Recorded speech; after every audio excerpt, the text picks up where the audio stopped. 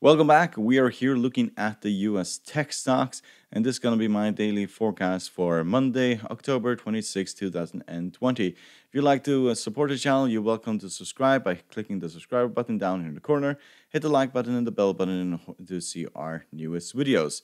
So, we're going to look at Netflix first, Microsoft, Apple, Amazon, Tesla, and Facebook and Google. And as you can see, on Friday, well, most of them did pretty well at this point, even though there is no stimulus or probably no sign of stimulus before the election. So the Apple was down 0.5%, Tesla was down 1.2%, and the other ones were doing quite nicely. However, it last week was pretty bad for most of these tech stocks. They fell quite aggressively, as you can see on Netflix, for example. The Netflix gapped down quite significantly on Wednesday session, and this was due to a lack of subscribers worldwide. So anticipation for whether or not Netflix will continue growing basically went down. However, I just think this is a technical trade. We were going to go towards the 100 moving average. Didn't really matter what the news was or whatsoever. Netflix has been trading in between these highs and these lows now for quite some time. As you can see, we have tested the highs here nearly 3 times. We have a double top. We almost tested it here. And we tested these levels here several times. 1, 2, 3, 4, 5. And this most likely will be the 6th time if we technically get there. And the reason why I say we technically get there is because the 100 moving average has been significant support for Netflix. We have breached it a few times in the past, but we never really broke below the 100 moving average. The last time we broke below the 100 moving average is all the way back in the beginning of this year when, well, most stocks fell, and even then we have to go several years back before we see this stock breaking below the 100 moving average. So in my analysis, the 100 moving average is absolute the bottom of this market. It may go a little bit lower, but this is a sign of entry to buy this stock. That is my personal opinion, and therefore I have also bought the stock at this point. So if you look at technical indicators for Netflix, we can start off with the Bollinger Band, and as you can see, we have basically arrived at the bottom of the Bollinger Band. We may go a little bit lower, but not significantly lower. We have been trading at the top and at the lows of the Bollinger Band. And this stock has behaved in a way that it has shot above the top of the Bollinger Band several times, but it does not do that at the lower part of the Bollinger Band. So this may be as low as we'll get before we basically turn around. And there are indications that we are about to turn around. You can see the CCI is basically starting to show signs of growth again. So we may see this stock go and test the 50 moving average within the next week, and within 2-3 weeks we should be well above the 50 moving average and testing these highs again. So Netflix has been the fastest growing stock, well, in the world the past 10 years. So there's no reason for this stock to fall apart, even though there's more competition. Facebook has, in most cases, the advantage over the other newcomers on the market. So if you look at the MACD, it is still looking quite bearish. The same goes for the RSI, but the stochastic is about to turn around, and this is often an indication. What usually happens is that we go and test the 50 moving average, then we drop again, and then we go to the upside.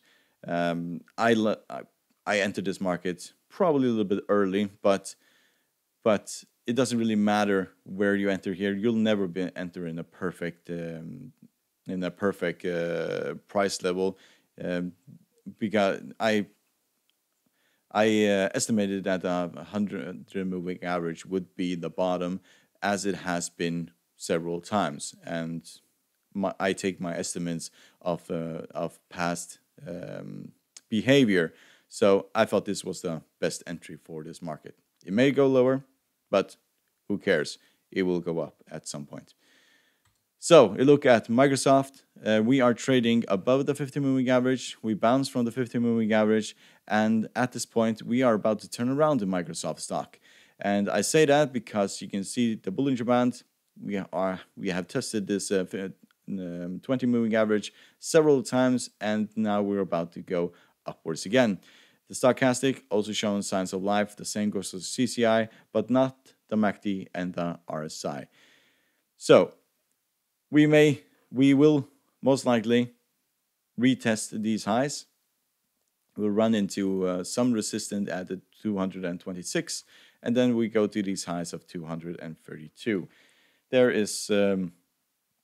is most likely what's going to happen. If we break below that 50 moving average, then we have the 100 moving average just underneath, which will be significant support. If we look at Apple, Apple is basically hanging on to the 40 exponential moving average. And I would not be surprised if that breaks in the next week. If you look at what happened for most of these tech stocks when the NASDAQ basically fell apart, Apple did not fall as far as most of these tech stocks. We never reached the 100 moving average, and I was hoping for this stock to reach the 100 moving average. So it may well be that this is going to happen next week or the next 2 weeks, that we are going to test this 100 moving average. If you look at the technical indicators, they are all looking very bearish for the Apple stock. Both the MACD, the RSI, the CCI, the stochastic, and also the Bollinger Band are pointing to lower levels. If the lower part of the Bollinger Band is right here, that is just above the 100 moving average. But I do think that I hope that will fall more than that. I hope that we bounce from the 100 moving average, because that would be an amazing entry point for a buy. If we bounce from here, then of course we'll find the $120 range price level as resistant, and same goes for 125, and then to the all-time highs of 137. If we look at Amazon, Amazon bounced. We almost hit the 100 moving average, but we bounced on Friday. This stock is about to turn around. You can see it on the stochastic. It is about to turn around a little bit here. We'll see it more on Monday.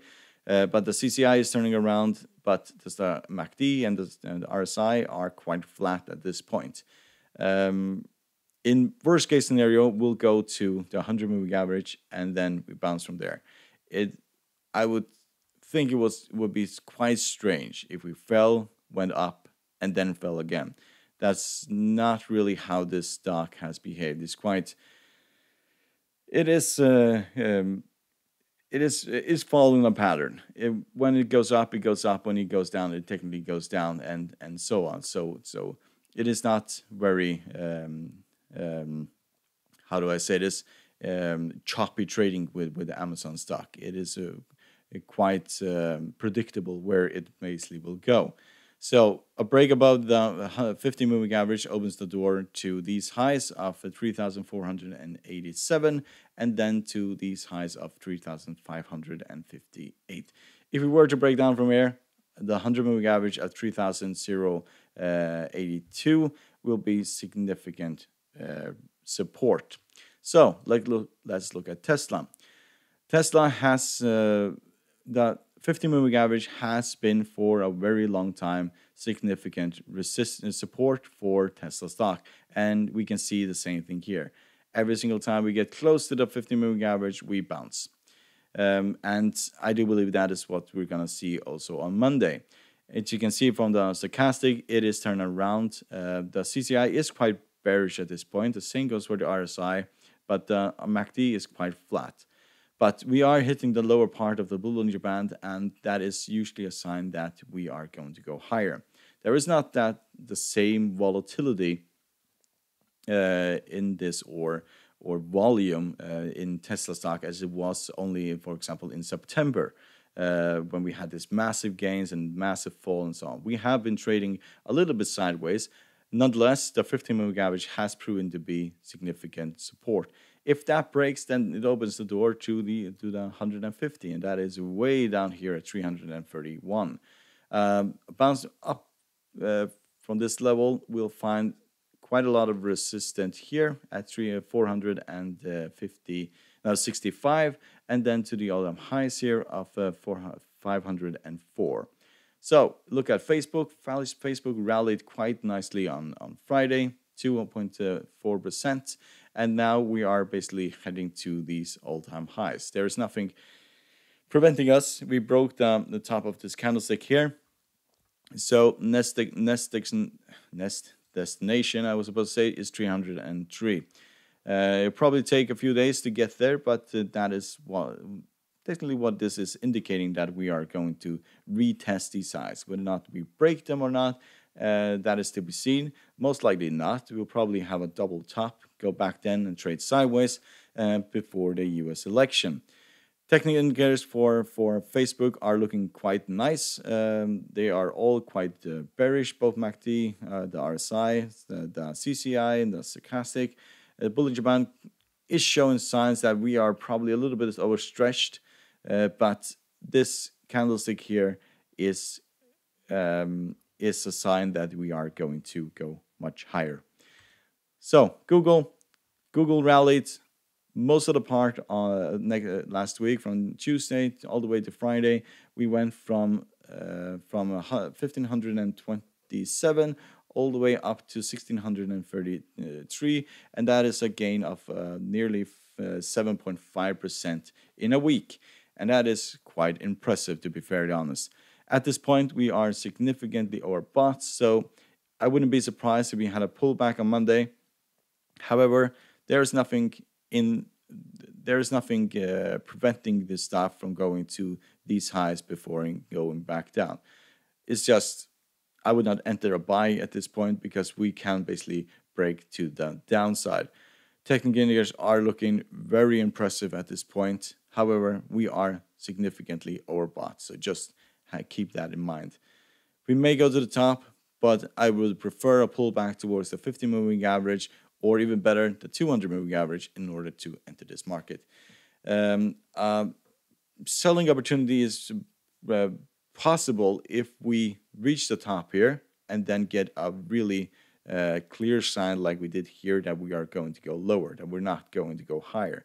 Then it is possible to basically short Google stock towards the 50-moving average first, and then in best case scenario towards the 200-moving average. So, hope you find this video helpful. You're welcome to subscribe to our channel by clicking the subscribe button down here in the corner. Hit the like button and the bell button in order to see our newest videos. Good luck and thank you very much.